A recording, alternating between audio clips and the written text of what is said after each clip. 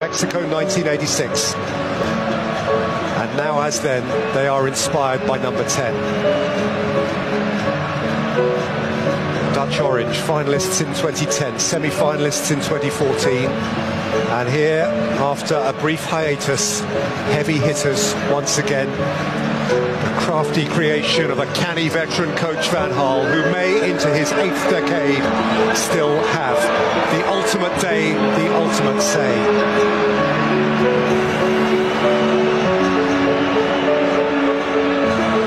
Of all the great intercontinental rivalries, few as vivid, as resonant as this one. They walk here just as their forerunners did, into the ticker tape of Buenos Aires, the steamy heat of Marseille, the endless night of Sao Paulo.